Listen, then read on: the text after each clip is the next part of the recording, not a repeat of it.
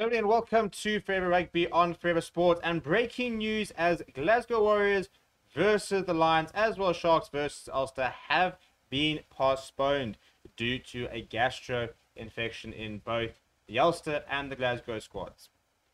Basically, these guys came here, they went swimming in the ocean, which apparently has got a lot of E. coli at the moment.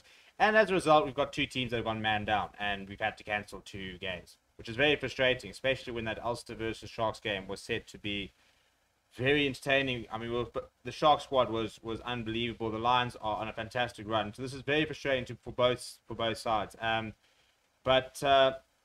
this is what the statement reads as follows. He says, the round 6 United Rugby Championship fixtures involving Glasgow Warriors, Ulster Rugby, South Sea Sharks, and Emirates Lions have been postponed due to a gastronitis infection. It is not possible for Ulster or Glasgow Warriors to field full playing squads in order to ensure a duty of care towards the players involved. And given the medical advice received from all key stakeholders, the United Rugby Championship has made a decision to postpone the fixtures. The league will now move to examine potential dates to reschedule the games and will update in due course. So, heartbreaking for the South African rugby fans and for all the rugby fans, because it was set to be a very entertaining weekend.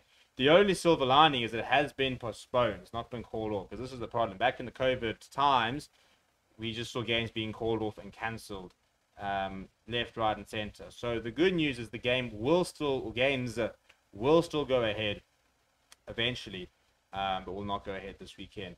I think if they were smart, they would put the Lions or the Sharks on a plane this evening and play that match tomorrow. Play Lions versus Sharks, and then when the Sharks versus Lions are playing later on in the league, you then play these games. That's what I would do, because the chance most of the time when the SA derbies happen, they usually happen without the other European sides playing because of Six Nations.